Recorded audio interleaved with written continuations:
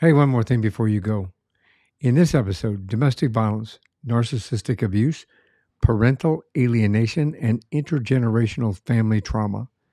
We're going to have a conversation with a woman whose life journey experienced each and every one of those traumas and then experienced an epiphany when she says God came to her garage sale.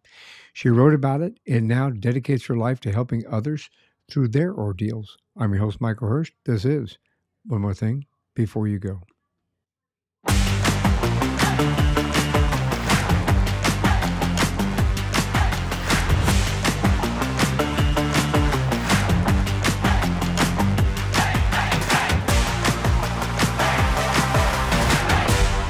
My guest in this episode is Dr. Marni Hill Foderaro, whose life was forever changed after experiencing numerous trauma-induced spirituality transformative encounters, also known as STEs.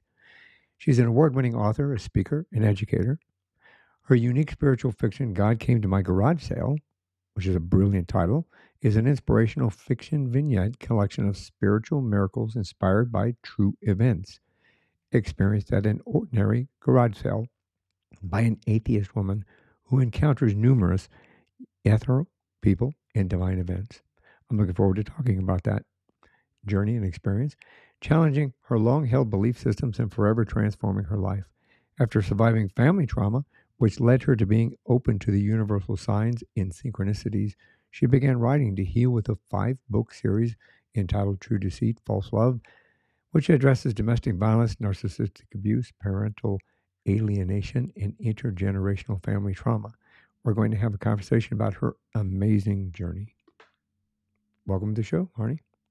Oh, hey, Michael. Thank you so much for having me on One More Thing Before You Go.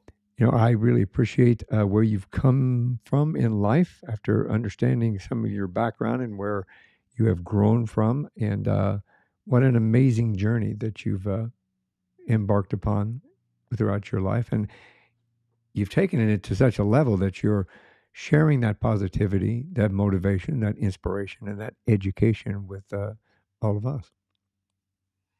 Yeah, well, it has been a journey, but yes, I have decided to handle these challenges in a positive way. And, like many other people that handle adversity, at some point they get to a level where they want to share with others and maybe save Mhm. them from some of the heartache that you have gone through, but at least bring awareness. I think that yeah, that's a very significant factor in understanding where we're at in life is to, number one, first be aware and then start with an understanding. And then we get to make a choice.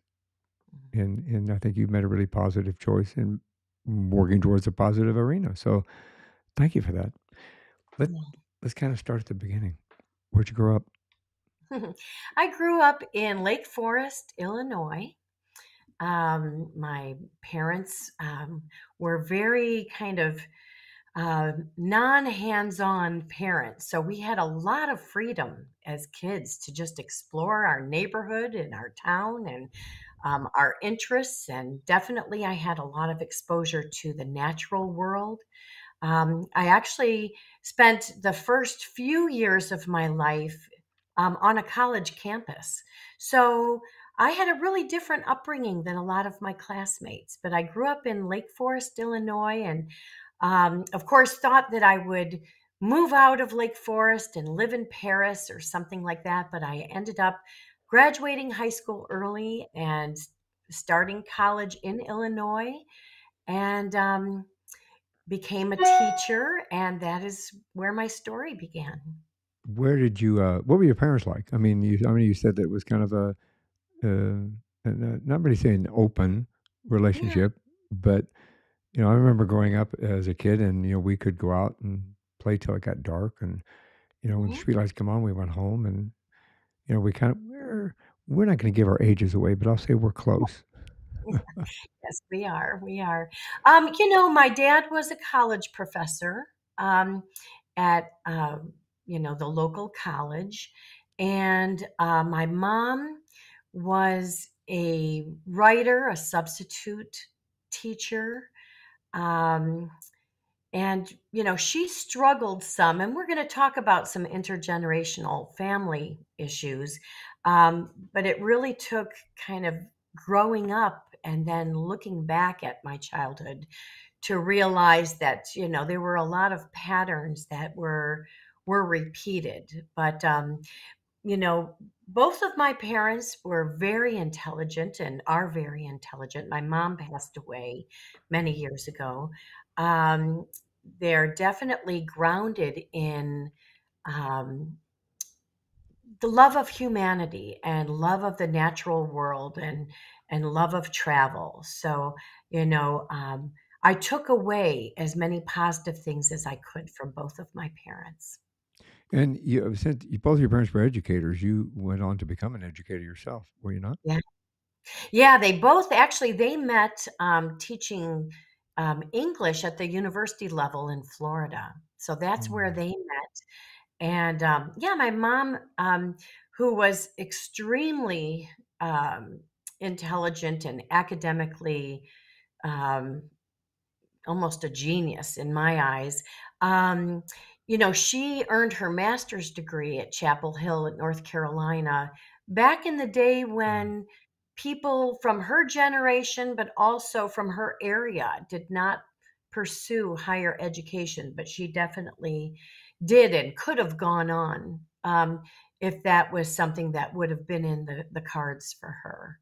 But yeah, of course, growing up, I thought, well, I'll never be a teacher. I want to do something different. But I definitely, was called to being an educator and loved my career as a teacher. I retired a few years ago from a 35-year career as a high school special education teacher in the Chicago suburbs. And 12 of those years, I was a university graduate school adjunct professor.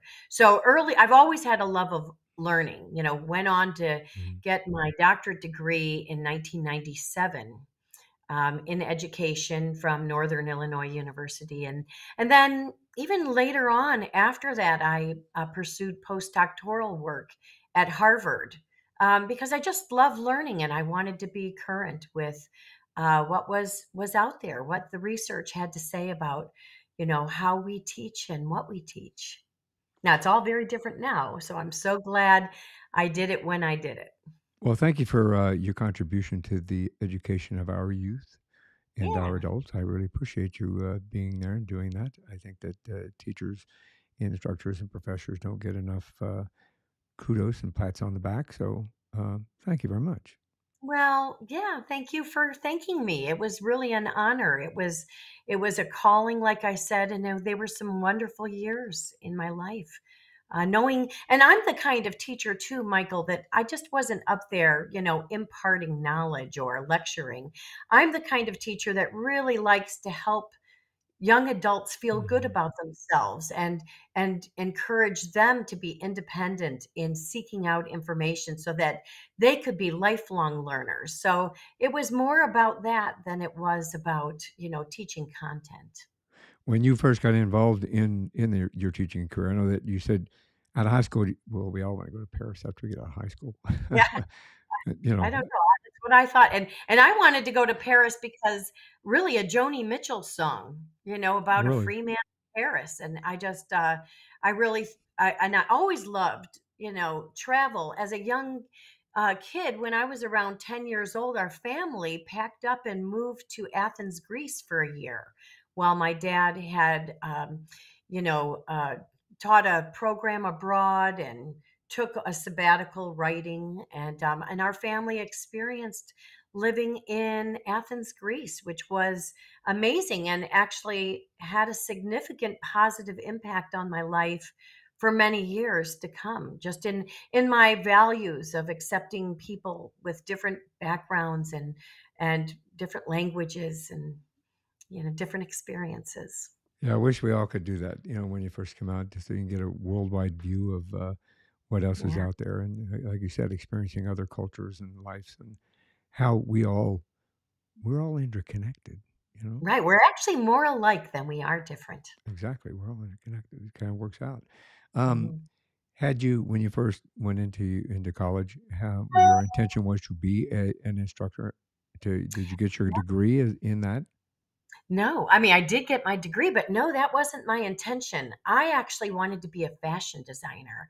And I thought, my ticket out, because I really wanted to start college early, more to get out of my house and to be independent and just kind of Mhm.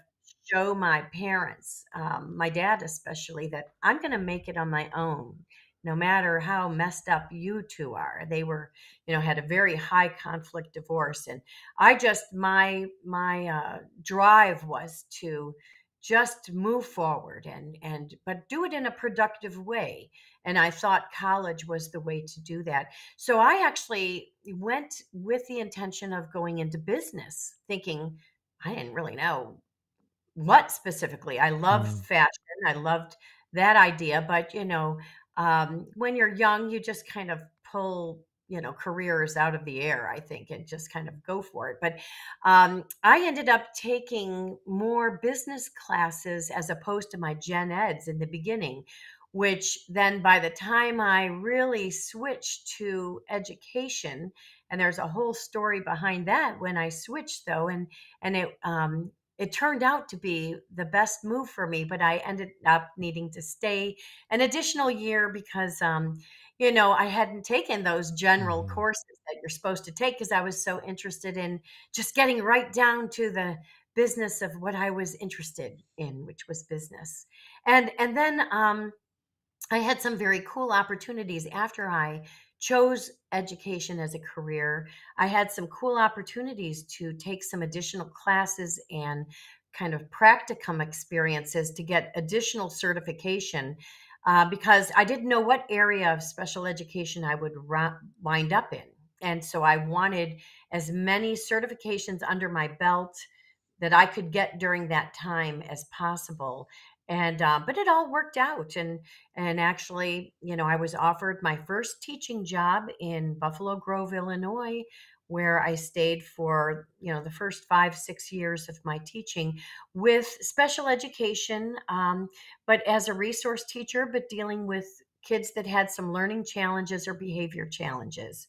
And again, I was all about, helping them feel good about themselves and to realize their strengths, that, we all have different ways to learn, and it's okay to be who they are. That's amazing. Actually, I think that your contribution in that arena, unfortunately, needs to be addressed a little deeper across the country.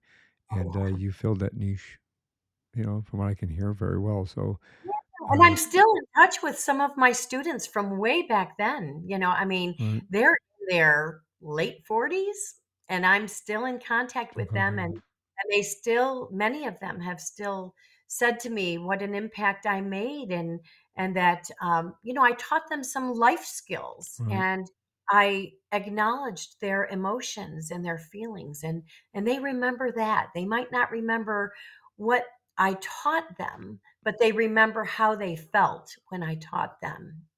That's an amazing teacher, actually. I've had a couple in my lifetime that have had an impact on me like that I remembered very distinctly, and I still follow some of those patterns even today. Yeah. I'll stop and do something, and I'll go, that little voice I hear in my ear is going, no, don't do that. Do this. So, Right? yeah, that's pretty cool. Um, let's talk about let's talk about how you. I know that we mentioned earlier about the intergenerational Yeah. family trauma. See, I said it right that time. Yes, we did. The intergenerational family trauma. Um, when you first decided to write the books to heal, at what point in your lifetime did you get to there where you went, I really think I need to write? I know that people journal. They start with journaling and they start with writing a diary, I guess, which I think journal and diary are close. Uh, Yeah. what gave you your inspiration to become an author? Well, my first book was the spiritual fiction, God Came to My Garage Sale. And I was inspired to write that because I had been, um, experiencing some miracles at this particular garage sale. And to kind of go back a little bit, I, at one point, felt I was living the American dream, living in suburbia, raising my two beautiful children in a beautiful home in a beautiful neighborhood, married for many years, knowing that that wasn't perfect. I ignored a lot of red flags that I really should have paid attention to. But at one point in my life, the light bulb really went on and enough was enough. And I chose to divorce. And that was, after 27 years of marriage. So you can only imagine that there were many years that I had kind of looked the other way at wrongdoings or unethical behavior, or just ignoring the way I was treated and how I felt. And, you know, uh, just things that many people would experience and say, oh, I'm getting out of this. But I plugged along, kind of projecting my own honesty and goodness and my integrity onto who I was married, with, when really that wasn't who he was all about. But I didn't know, I that's why they say you ignore a lot of red flags. And so, even though I thought our home was paid off for many, many years, and I, thought I could live there forever, and I thought I could go along. I really couldn't. I think that if I would have stayed, it would be for the wrong reasons, and I would be role modeling for my adult children that it's okay to be treated poorly, and you just have to put up with it. And so, I just had no idea, though, the repercussions with domestic abusers, that a lot of the abuse really kind of amplifies and ramps up after you realize that their mask has slipped and you kind of see their true colors, and you escape. They don't want you to escape. So I did have to have a garage sale, but instead of having feelings of sadness or anger or you know revenge, that which isn't part of who I am. And all those feelings would have been very justified, to have. I just had feelings of love and goodness. And I was grateful for, the many years that I had there. And they all weren't bad. Even though I look back now and there was a lot of false reality that I was living off of, it was my false reality. And I had, in many ways, a beautiful life, I believed. Um, and definitely, I had great memories at this home. That's where, I raised my kids into their 20s. And when I chose to divorce their dad, my daughter was 20 and my son was 23. And so, now it's, you know, close to a decade later.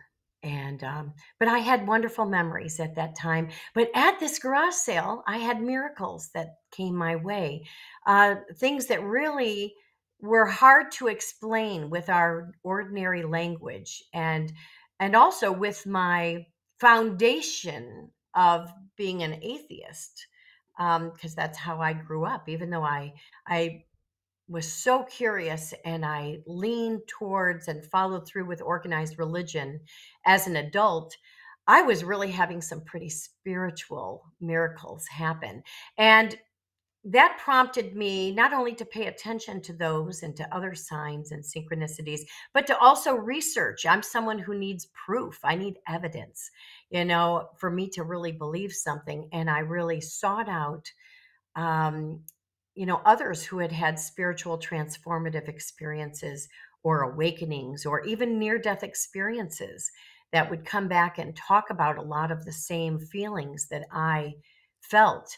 And just like so many people that experience these things, I was compelled to talk about it and write about it. So that's where my first book, True God Came to My Garage Sale, came about. And it was actually endorsed by James Redfield, who wrote the Celestine Prophecy, which was pretty amazing because he doesn't normally endorse people and has his own, you know, kind of world with the Celestine vision and his own number of books, but he saw value in what I did. And then that book went on to win a lot of awards. And I still do book signings with that book. And I know it's part of many book clubs nationwide, actually internationally. So that's very validating that, my spiritual fiction kind of resonated with people. And even though it's a spiritual fiction, it's based on the true experiences that I had Yeah, so I was going to ask you. You said you were an atheist. as a So child. help our listeners and our viewers understand what an atheist is. On no belief in anything. You're not even questioning. And that's how Mm. I grew up. My father specifically is a devout atheist, if there is such a thing. And he's even written books on religion, and he Wow. was a philosophy professor, so he certainly um, you know is a very knowledgeable academic when it comes to this. But really kind of didn't expose the Right. children, myself or my brothers, to organized religion or spirituality. And actually, when we questioned these kinds of things, as a philosopher, he would come back with another question for us. It was all about questioning, but never about saying that, Possibility exists, kind of a yeah. thing. Yeah. No. And believed in the community aspect of church, but, didn't even include us in anything like that, which was fine. And on my own, actually at the college level, on my own, I just knew there had to be something more because, Right.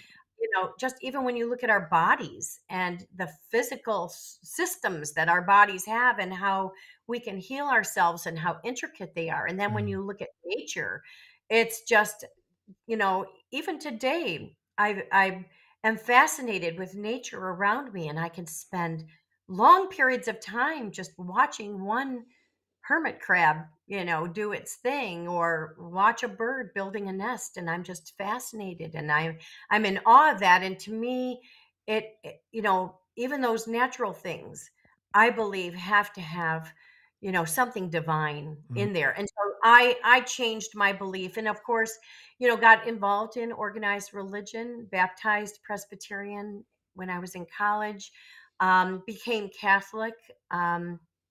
Through a program when my family was young, because I wanted us all to be together. It's kind of funny. In some ways, I did that because my husband was Catholic. But as soon as I became Catholic, we never saw him at church unless it was at the holidays. But I actually became a lector. I started reading at church, and because I wanted to learn about the Bible. I mean, Oh. it's just I'm a lifelong learner, but I was very much involved. But really, after having these experiences at the garage sale that actually opened up numerous other experiences, I feel like I've become more spiritual, not so much,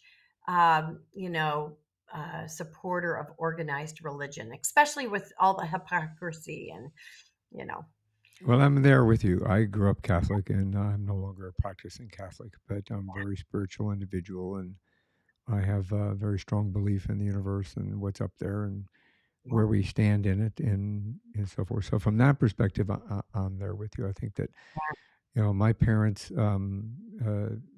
briefly, because we have a lot in common in regard to some of those things. My mother was a devout Catholic, and when they got divorced, my mother was excommunicated from the church because mhm. of the divorce, and in turn, us kids were. And I had to stop and think about that. It's like, well, you're supposed to open your arms to us, and When you need them the most, yeah, when you need that community. and kind of went from there. So that's where my transformation kind of came a little bit from that perspective. I Yeah. kind of moved forward into a more spiritual aspect. Um, the It's very interesting that this took place. Your awakening. I can't do quotes. Hmm. Your awakening happened at a garage sale. Can you give us an Yeah. example of kind of what one of those miracles were? Yeah, I mean, there were so many, and of course, I outlined them all in my book. But at one point, I was looking back at my home from the cul-de-sac, just you know, being thankful, being grateful, and in a state of deep reflection. Which I will say, all these experiences I have had are when I'm in a kind of a meditative state of reflection and being grateful and thankful.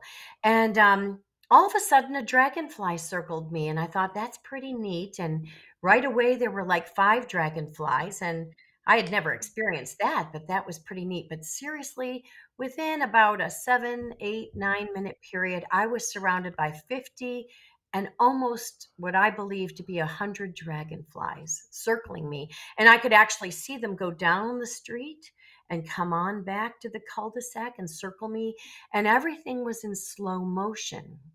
It was almost like I was having an out of body experience. And I could see the veins of each of the wings, and I could see the iridescent colors on the bodies, and they were different sizes. I remember really paying attention to the sizes, and immediately my mind equated them with generations of loved ones, so that there were babies and toddlers and teenagers and young adults, and I just felt I was just surrounded either by my ancestors. I even had the thought maybe they are ancestors from the neighborhood. I mean, I didn't have any one in particular in mind. I just felt the love, and that, the message I got was that I was surrounded, and I was supported, and that, yes, I was making a big transition, but it was almost validating that the decision I was making was part of my life's journey. And so that was one of those. And actually, Michael, about 3/4 of the way through this experience, which to me lasted hours and hours, even though it wasn't that long at all, it's like time stood still. I knew to pull out my cell phone and actually videotape this so that I had record that I actually was surrounded by this many dragonflies. And then I later, with my own research, and then a very neat experience in Minnesota that following Thanksgiving, when I was spending my first of all my holidays without family. Um, I went to Taylor Falls, Minnesota for skiing. And, it was Thanksgiving in this very quaint little town that I came across this dancing dragonfly winery.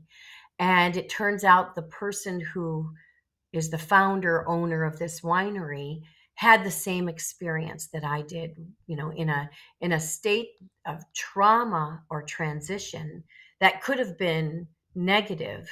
They were surrounded with positive love and many, many, many dragonflies. And in that particular person's case, it was so profound, they opened up a winery called the Dancing Dragonfly. And, in my case, I that was my first chapter in my spiritual fiction. The correlation with the dragonfly. How do you? I mean, is there a significance to the dragonfly? Is there something in your childhood or something that do you think that it was drawn to you from that perspective? I don't think so. I don't think I can really look back and think that I had a dragonfly experience or there was some significance. I went on to research, just like I do. I Right. always need to check out things that in so many cultures, the dragonfly means transformation. There's one, and I haven't ever mentioned this before in any other interview, but there's one culture, and I don't know all the details, where the dragonfly actually symbolizes um, silence. Where, Really? remember the movie Silence of the Lambs? Yeah. And the actual visual for that was a dragonfly over the mouth of. Oh, yeah, yeah. Now I think back on yeah. Yeah, and I've never really even paid too much attention to this because I'm really all about love and positivity, Right. and I try to take away, okay, dragonflies mean transformation, but you know, um, silence. silencing your voice is what abusers want to do. They don't want you Yep. to speak the truth, because then people might realize that their behavior or actions and intentions are not the upstanding false persona that they kind of show the public. And so um later on in my life, I really came to the conclusion that you know I am part of an intergenerational abuse situation, and I believe that I witnessed a lot of things as a child where my father was abusing my mother, yet he would come across as the most upstanding community member ever. But, you know, um, it's really like peeling the layers of an onion. And it takes age and wisdom and kind of going through your own experiences to realize that, you might have experienced or seen some things. Definitely how it played out with my mother. Has all the hallmarks of being someone who was domestically abused and gaslit to believe that they are not worthy.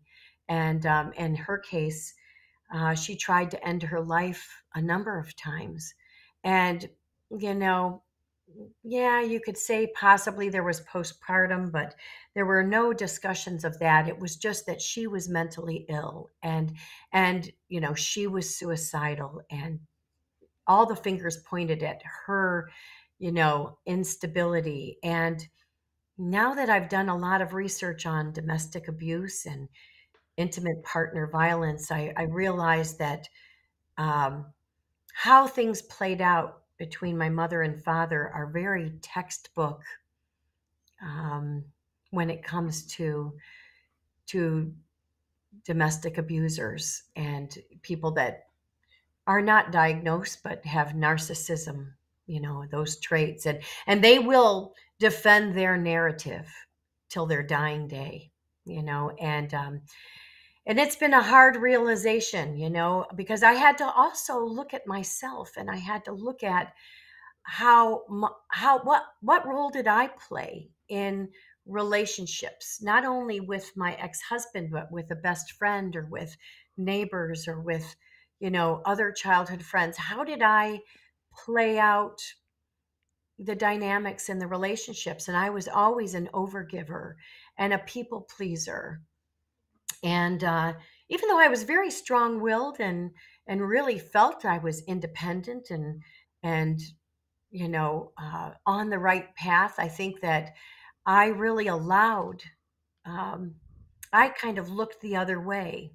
I was like the dragonfly on the mouth, very silent for so long because I just wanted to see the good in everyone, including including my father. And my eyes are open now more, and it's a very, very tough thing later on in life to realize that, you know, maybe you were looking at things in a false reality, and you're coming into what you believe is your reality, but you, for years, you've gotten very comfortable with questioning yourself, so you wonder, oh, should I really think that, or did he really mean that, or did I see that? But yeah, at some point, you see what you see, you hear what you hear, you know what you know.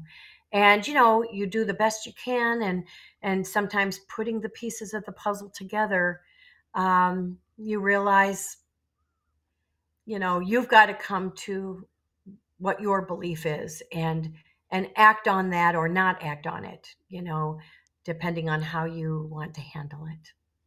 Yeah, and that journey within itself, I think that is what inspired you to write your next 5-book series, right? Yes, yeah, most definitely. And actually, it started out more just with me trying to understand what did I go through. I moved from a lifetime in the Chicago suburbs um, to the Caribbean, where I'm just enjoying a beautiful life, but it's definitely been part of my healing journey in many ways. And I would write down terms that I would hear from podcasts or researchers, Right.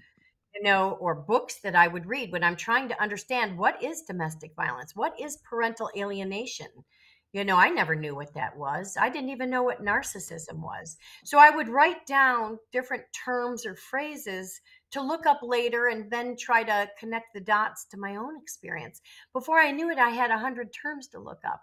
And then I had 1,000 terms. And then when the list got to over 10,000 terms, Holy smokes. that prompted me to write my first book, which is 15,555 terms and phrases on domestic violence, narcissistic abuse, and parental alienation. So that started my writing journey to heal. And then from there, I was still trying to make sense of my own emotions and experiences. And I always loved writing acrostic poetry where you write the word vertically and connect sentences to that. And I thought, wow, I have a lot of terms I can choose from. So, I in my second book, I picked 13 terms for each letter of the alphabet. Kind of the teacher in me. I needed some structure and organization. And so I wrote, I think it comes out to 338 acrostic poems addressing all of these issues and from various points of view. This isn't like, just personal Right. poem. I did it from an abuser's point of view, from a dad's point of view, a mom's point of view, a grandparent that's been alienated. Um, so I wanted to reach a wide range of people that might find they need to look into these words themselves and understand them, but they may not have the energy to read a full-blown book on all of this Right. stuff. But and I did receive amazing endorsements actually from so many people that I looked up to, that I admired, and I got guidance from. They turned around and said, Marni, what you're doing, this is a very creative approach to handling this kind of trauma. This is something we've never seen All before, right. and then I went on to write a survivor's workbook, where people could, if they find writing to be healing for them, they could create their own acrostic poems. And then I did some free verse poetry, was extremely healing. um, very general, but very personal at the same time. And then the last book, actually, it's not really the last book, it's the fifth of a six-book series, because I'm working on a sixth book, but is a word search puzzle book where, you see the words and, you know, you see related words to that. And then you just do the activity of a word search, and it's very calming and distracting, but at the same time it's healing. It's Educational too. educational. Yeah, You very realize that educational. one I showed you was gaslighting.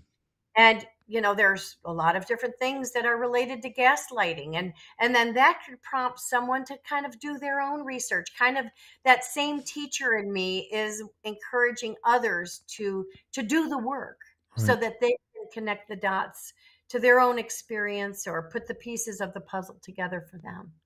Well, I think if you don't mind, can we kind of go a little more in depth on a couple of these terms that we have been discussing, so that those of us that are listening and those that are watching have a better understanding as to whether or not they might fit within that. We've talked about parental alienation. Can you help us understand what exactly parental alienation is? Yeah, I'd be happy to. I mean, it's a very unhappy dynamic that happens to millions of wonderful fathers and mothers, and of course, children, and it affects grandparents and extended family. So it's a family dynamic that usually happens in a divorce or separation situation where one parent is out to destroy the other parent. Even though this dynamic is really a form of child abuse, it really is more a form, and the researchers like Dr. Jennifer Harmon out of Colorado, um, she says that it's intimate partner violence. And so what they do is try to align the children with them as a means to destroy their ex. and they can sometimes do this unintentionally, but so many of these um, abusers, alienators, do it with malevolence, with a desire to harm the other person. So how it can play out, for example, is they just at home could say terrible things about the other parent. They will outright lie, say that that parent never loved you. I've heard of so many cases where a parent will say, well, your other parent's dead, they're gone, they killed themselves, or they died in a car accident. I mean, they will go so far as to do that, to cut off any kind of chance that that child could have a relationship with that parent. And when it comes to younger children, when there's custody issues, the abusing parent, whether it's a mom or dad, and research says that it happens to both, um, they will interfere with custody. They will make up false allegations and have them arrested. Um, I actually, even though my two children were adults when I chose to divorce, at one point, my adult daughter had an order of protection granted against me because I wanted to try to connect with her. I wanted to send Christmas cards, birthday cards, just every day. I mean, it was just shocking not to have my child in my life just ripped away when we had 2 decades of a very positive, loving relationship. But, unfortunately, justice does not always prevail. And, you know, um, courts and lawyers and judges can believe lies. And, usually the people that are lying are calm, cool, and collected. They love the legal chaos, because they feel a lot of empowerment and control. They want to punish the loving, good people. And, in my case, I didn't stand a chance. I didn't, even though thousands and thousands of dollars were paid out to try to let the truth be known that I am not a harm or a threat to my child at all, that this is made up and most likely, supported by the alienator, by the abuser. Um, I wasn't even allowed to say a word. I mean, not a word. And so then your life is changed dramatically when you're someone who didn't even have a traffic ticket, and now you have an order of protection against you. And that was really sad and shocking, and actually impacted a lot of my international travel, because you're put on some kind of list. Now that has expired, but I've sort of learned my lesson that, as much as I would love to reach out to my adult children, I'm not going to risk my freedom, my safety, my life. At this point, especially with my podcasts and my interviews and my writing, I have done the best that I possibly can to communicate and let my children know that I love them more than anything. And I'm trying to bring awareness to parental alienation. So to get back to your question about parental alienation, sorry, because it's such a painful dynamic. But, when you're with minor children, it can be completely devastating, where people are moved out of state without your knowledge or permission. Court orders aren't followed. And usually the targeted parent, which is the loving parent that's been abused, they don't want to engage in more legal things. They want to get away from the court systems and get away from their abuser. But, they also don't have the money, the resources, because so many of these abusers are so money obsessed. They make sure that you are left with nothing, that you are left homeless, with no money. And that was the case for me as well. Now, when they're with adult children, they can plant such a false narrative, and people will think, well, you must have done something to make your child estranged from you. But no, nothing could be further from the truth. Just like adults can be, um, roped into a cult, with false pretenses and malevolent intentions, that can happen to our children as well. And they can be bought off with expensive gifts, and they can be fed a complete false narrative. I mean, the abusing parent will throw away your photographs. They'll intercept any kind of cards or gifts, any of the scrapbooks or mementos that you put together lovingly for all these years for your children. They're gone. They're nowhere to be found. Luckily, in my case, I did take digital photographs of a lot of things. If ever down the road they wanted proof that their mother loved them to the moon and back. But you know you would think at some point their light bulb will go on. And sometimes the intergenerational aspect of parental alienation plays out for a lifetime, and families are destroyed. And one big thing with parental alienation, not only do they cut off that loving parent, they cut off that entire side of the family. So they want nothing to do, not even with pets.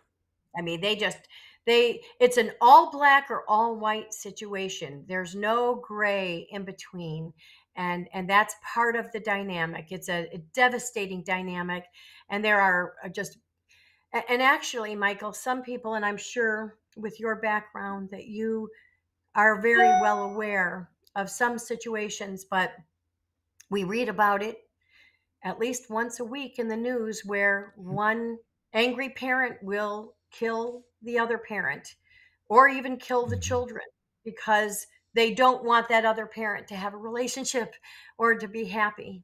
And there's Which, some devastating cases where lives are lost because of one malevolent person and their ego and their disorder, where they want to give that image that that other loving parent did something terrible when that's not the case at all. But it's they're very, they very can unfortunate. have Yeah, terrible endings. it's extremely unfortunate that they use children as pawns in Yeah, regard to this. And yes, I do have seen that in my background yeah, with regard to my career as well as personally. yeah. In those kind of situations, and it's not very good. But at least it gives us a better understanding of what parental alienation is. So if you are experiencing it, then you've got some tools in your books that can help people to understand it. And once you start understanding it, it can help you work through it and maybe Right, and come. there's some major researchers. I mean, people that have actually gone so far as to conduct research in the literature. Dr. Amy Baker, Dr. Craig Childress, Dr. Jennifer Harmon out of Colorado has done extensive work bringing awareness to this, but also just showing the numbers and Right, explaining specifically what it is. I had no idea that I knew things didn't seem right when I didn't hear from my child in a week. right. But then that week turned to a couple weeks and then a month and then years, and then the years are almost too many to count. It's unbelievable. It happens so quickly. Yet the abusers Yeah. probably started the gaslighting years and years prior so that they could discredit you, with a false narrative, so that when the alienation actually happens, um, you know, people buy into the lies. Which again, it's.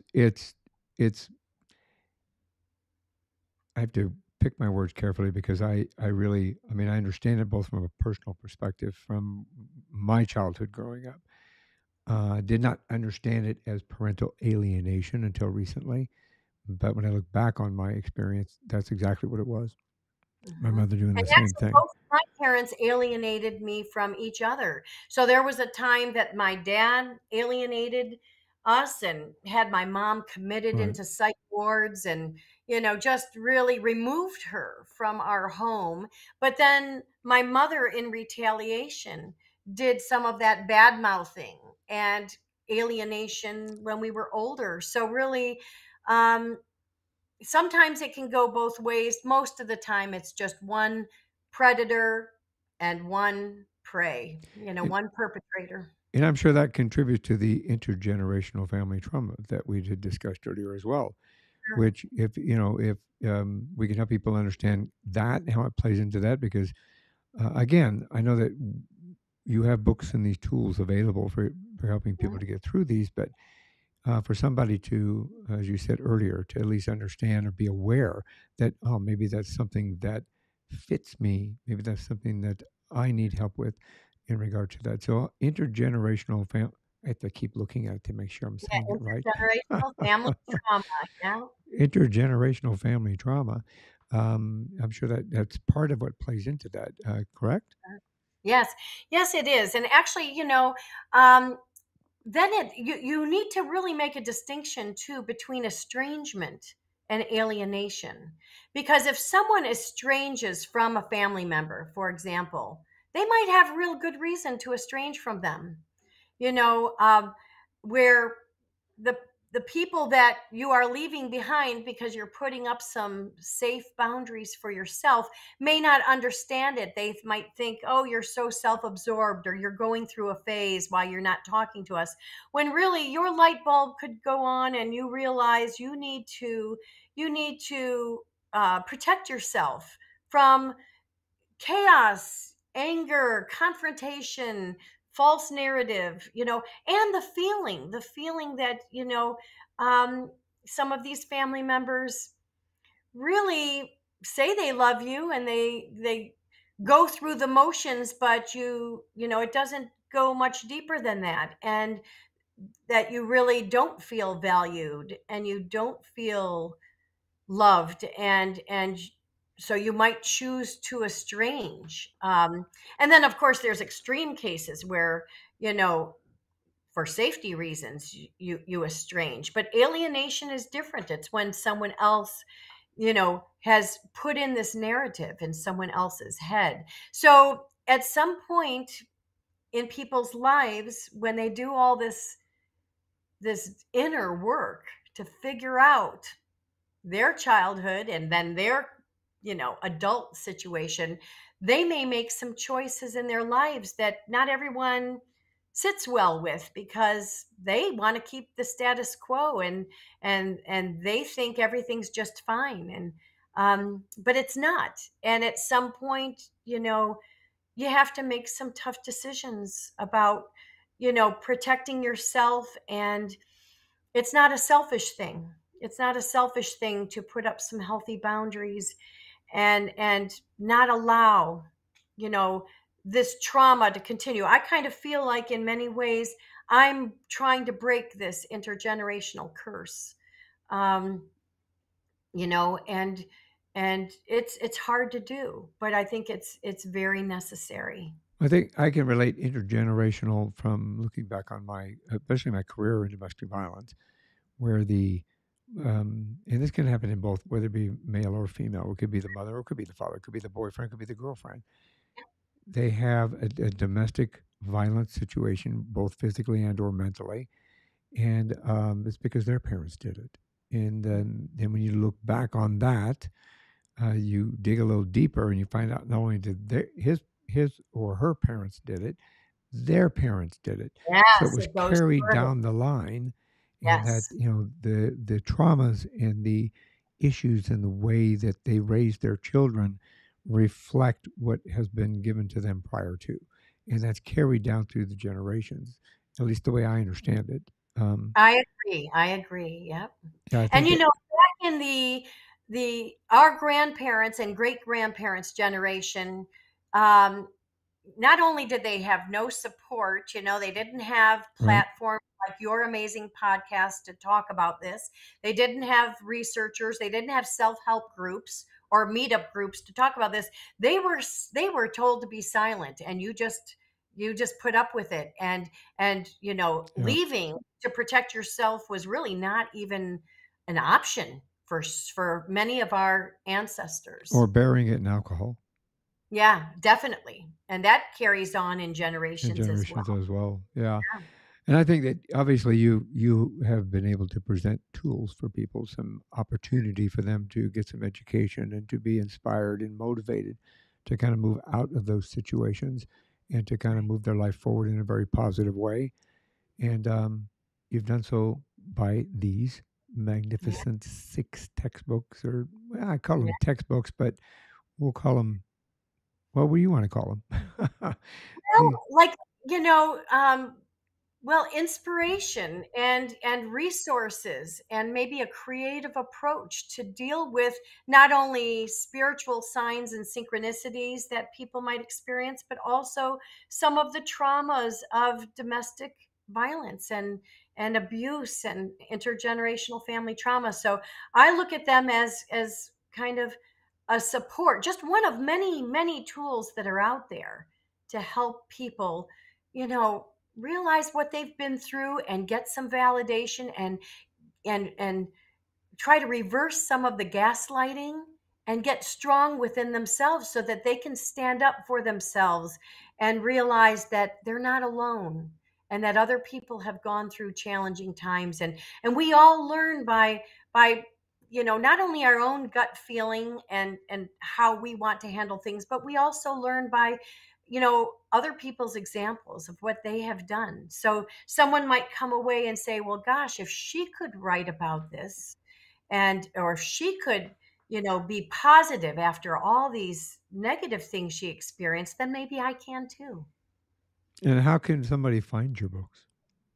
They're all on Amazon, and in the e-version as well. They're at Barnes and Noble. They're at Balboa Press, which is a division of Hay House. That's my publisher.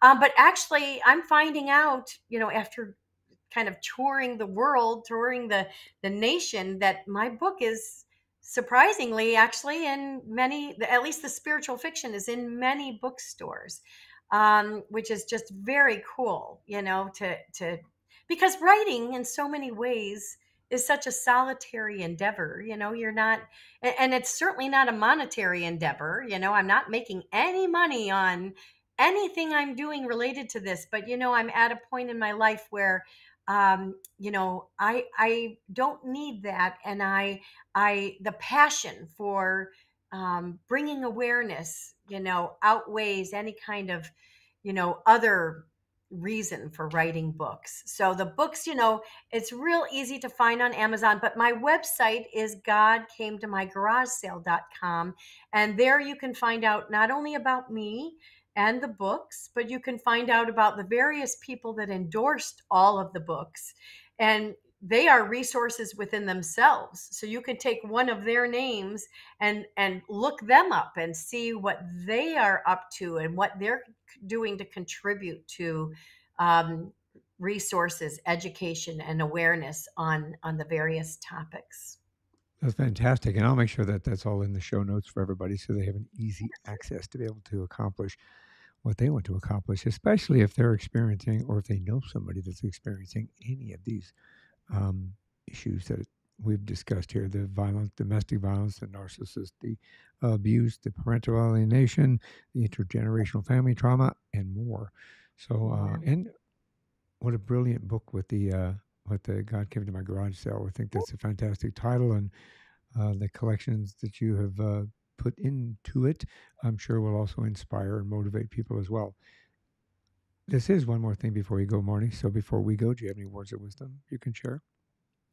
Well, I would say to anyone that is going through any kind of challenge or adversity, because it may look different for everyone else, whether it's health, family, job, just uh, having a place to sleep for the night, whatever your challenge is, you can rise above your challenges with the inner knowing that you are a loving, wonderful human being. And you have the power to change your circumstances. And sometimes it's a journey. Sometimes it takes some research and some work, but you can get there. So please, if you're in any kind of feeling of despair, realize that there's one more day and one more thing that you can do before you go. That is one of those brilliant words of wisdom. Thank you very much for sharing your journey with me. Thank you very much for the words of wisdom, the inspiration, the motivation, and the education that you've given us in regard to some very personal experiences that sometimes need to be addressed. So thank you very much. I'd love to have a conversation down the road with you again. Well, thank you, Michael. It's just been an honor. Very, very special to have this conversation. And I thank you for what you have done in your career, but what you continue to do to Thank just you. bring awareness to so many topics and to have these candid conversations. I think they're so meaningful for people that you really go in depth. And I think, hopefully we're making a difference in the world with our voices. Thank you very much. And I believe and have faith that we are. So, Marni, thank you very much. Until the next time, have a great day. Thanks for listening to this episode of One More Thing Before You Go. Check out our website at beforeyougopodcast.com. One More Thing Before You Go, established 2010. All rights reserved.